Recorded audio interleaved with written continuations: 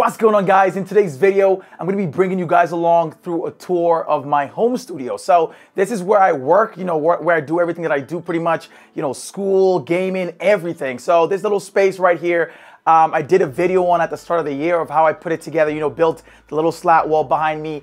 But in today's video, we're going to be checking out how it's, evolved. We're going to be checking out things that I've added over the course of the year and kept, because I did take out some things. But here's the final form of my home studio. The first thing you'll notice when you walk into the room to the left is my workspace setup.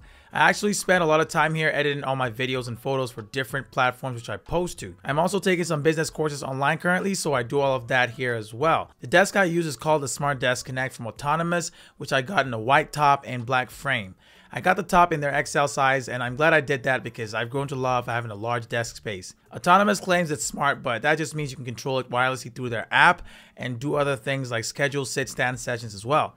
It's got a keypad for manually controlling the desk if you're wondering.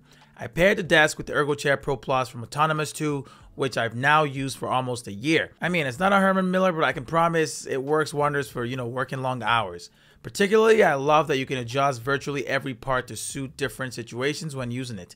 It doesn't come with a headrest, but that might just end up taking away from its minimal look.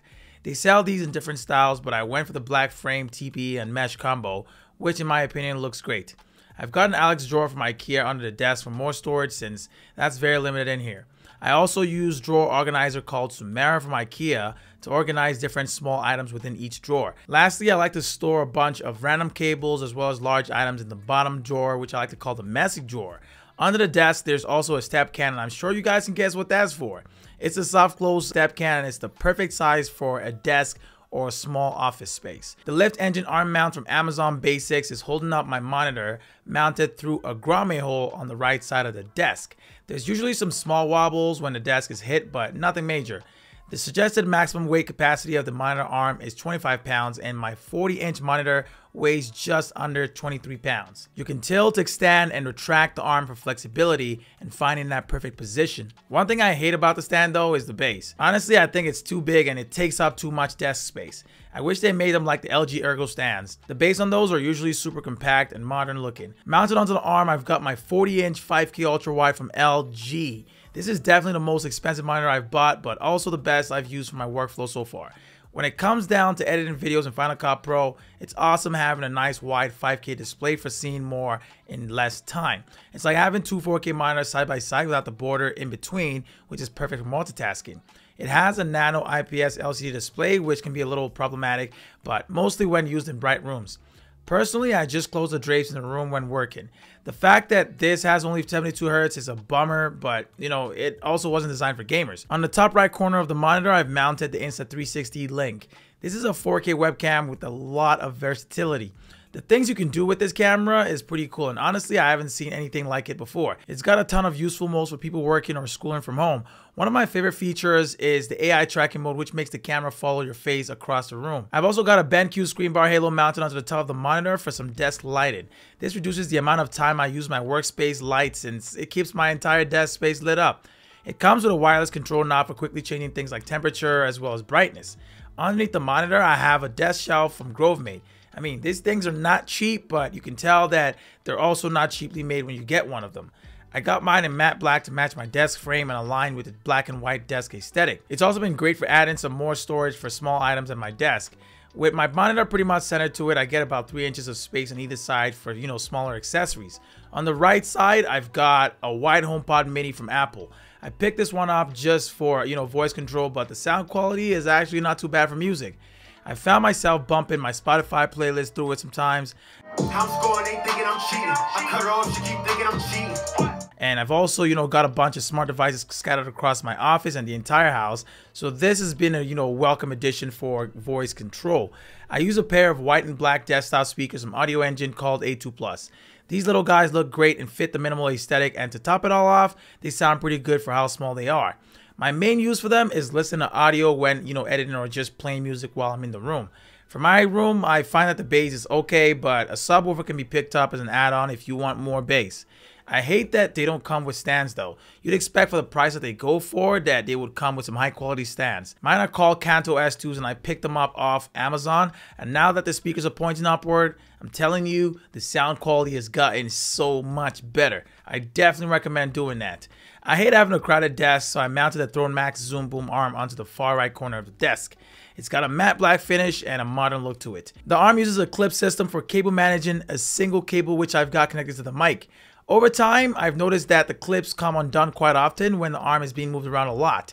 Besides that, it's been a pretty solid space saver on the desk as well. The Shure SM7B is the mic I use at my desk. I've got that mounted onto the boom arm and the weight hasn't been, that much of an issue.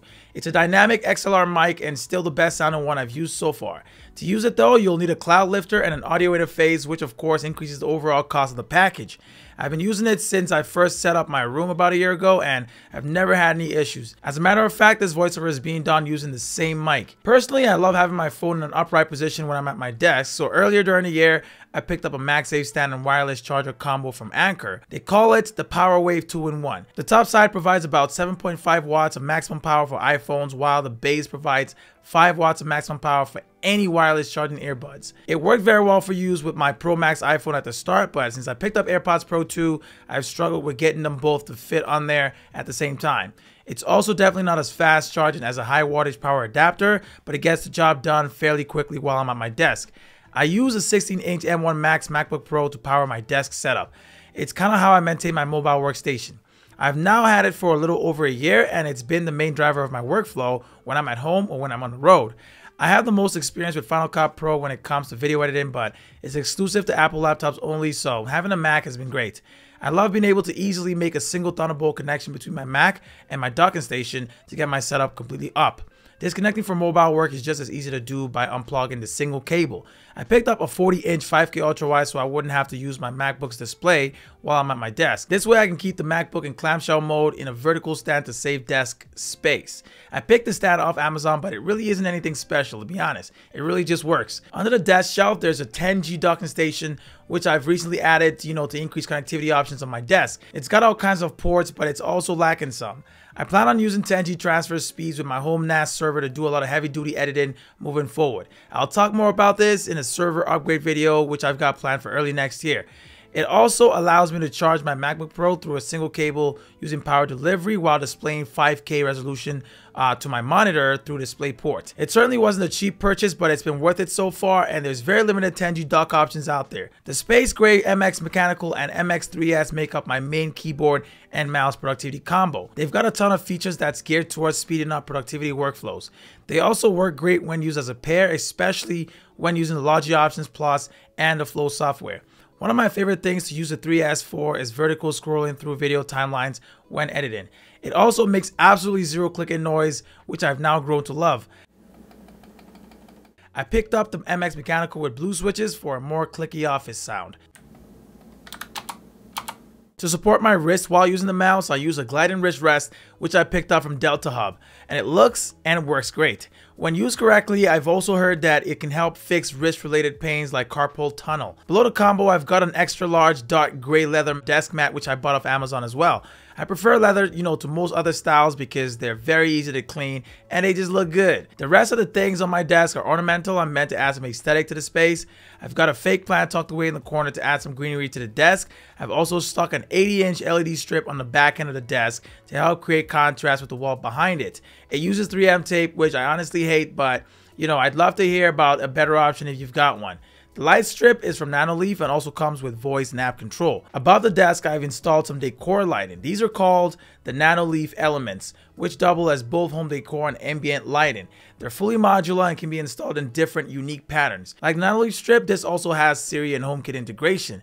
Above the Elements, I mounted a small 45-inch Mosslanda shelf from IKEA and placed a couple of framed iPhones and 2 smaller fake plants on there. The dismantled iPhones are the 10 and the 4S, and they look great up there even though I initially thought, they probably won't. Under and around the desk, I've also kept all wild cables out of sight as best as I can. I use cable management trays, zip ties, double-sided tapes, and pretty much any other cable management method that I know of, and I think it all turned out great. Let's move on to the large wall that's adjacent to my desk. This is a 9-foot tall slat accent wall that we installed last year during the first room transformation. I'm happy it's held up pretty well and it still looks great. The stain color is dark walnut and the slats cover the entire wall, starting from the front all the way to the end. I'd planned on placing my desk, against this wall, but that didn't pan out due to reasons we'll go into later. At the top there, I've got some more Nanoleaf strips to add some downlight to the wall. I've also placed a large fake plant I bought off Artiplanto, which, I think looks great when paired with the wall. I've got a security camera in the top right corner of the room, so I have eyes on the space at all times. It's called the Aqara Camera Hub G3, and it also doubles as a Wi-Fi hub for other Aqara smart devices in my office. One of those devices is a motion sensor that triggers when my office window is open or closed. I love that Aqara devices work with HomeKit and Siri too, which is great, for integration into my smart office ecosystem.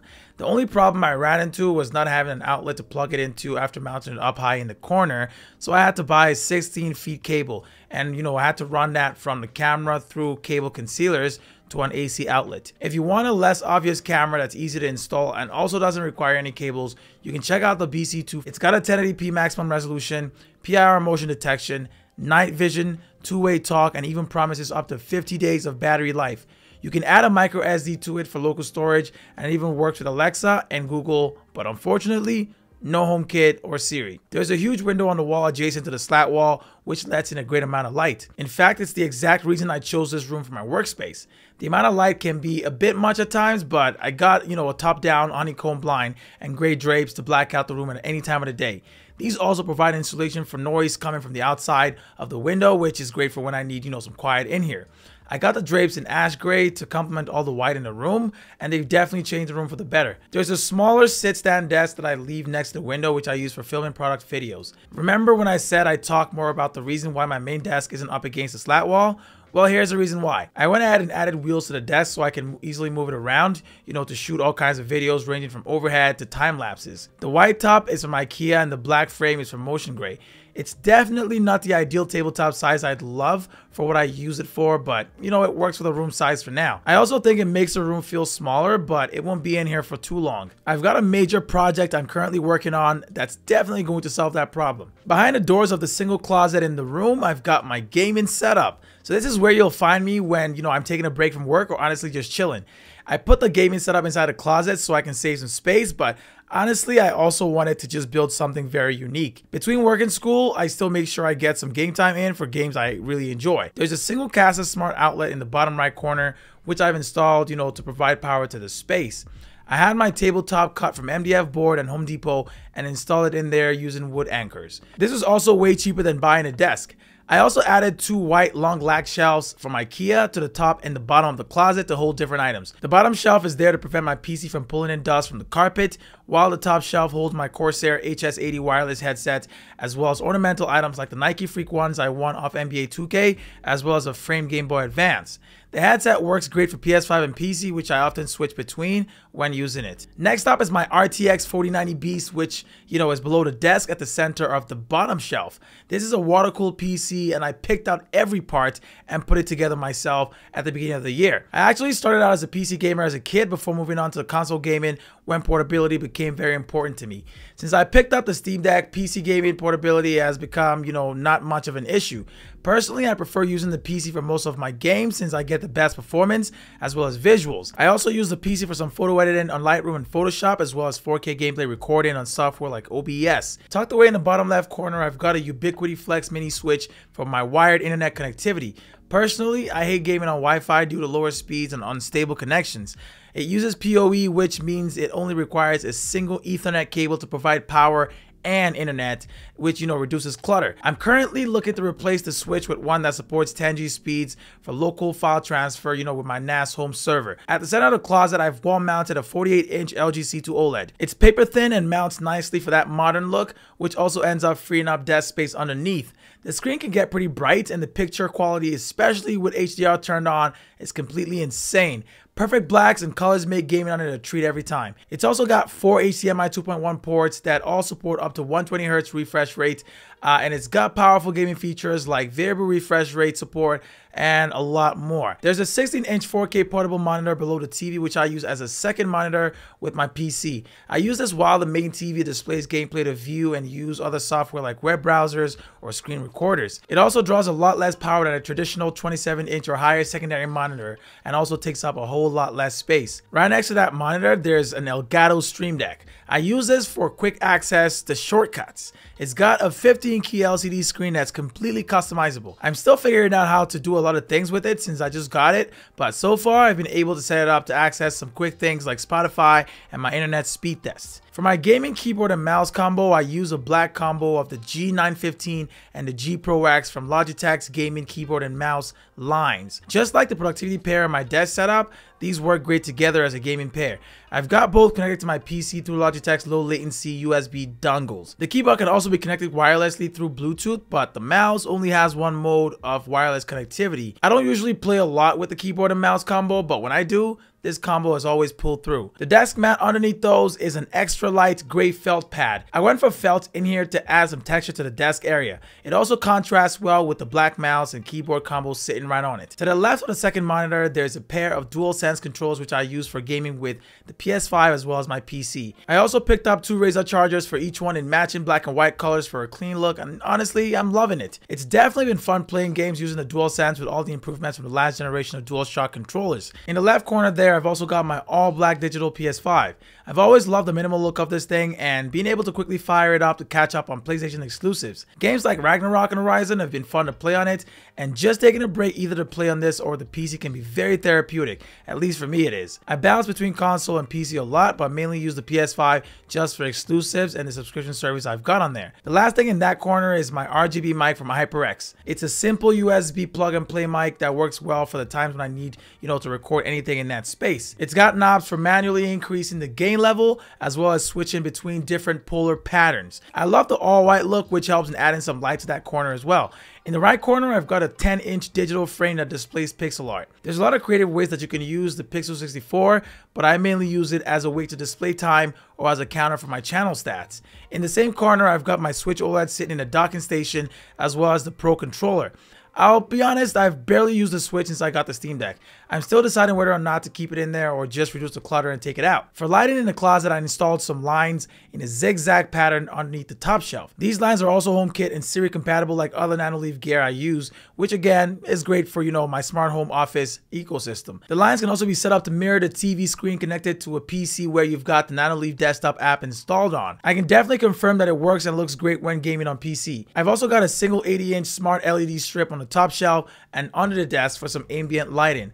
Cable management has always been a tough thing to do in a space like this one since, I can't get behind the desk, but I'm glad I was able to hide things away pretty well here. I use the same things and the same methods from the other setup like cable management trays, cable runways, zip ties, and all, other things like it. As for the chair I use for this setup, I just share the same one that I use with the other setup with this one. That way, I can avoid having too much furniture in the same space. Something cool I've also done with the gaming setup doors is set up an automation where once you open the doors, the lights come on. And when you shut the doors, everything turns off. That way I can conserve power and make sure that things turn off, just by closing the door. When the doors are closed, you'll notice that I've mounted 3 pegboards onto the wall next to the closet.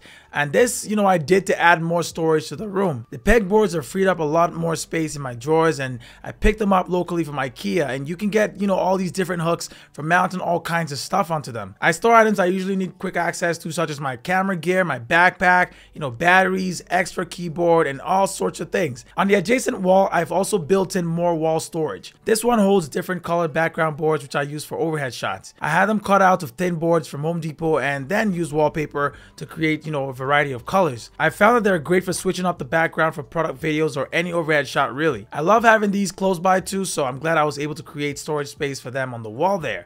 Finally, I've got a tall fan from Noma for the entire room. It's nothing special, not smart, or nothing like that, but it does its job and I'm happy with it. Honestly though, I wish it wasn't so loud. There it is though. That's the workspace and gaming setup I'll be finishing the year 2022 with. I'm glad I was able to get the room to where it is right now, and I cannot wait to see how things evolve from here. Links to everything I mentioned will be down in the description below. Thank you guys for watching, and I'll catch you guys in my next video. It's Tommy, and I'm out, y'all.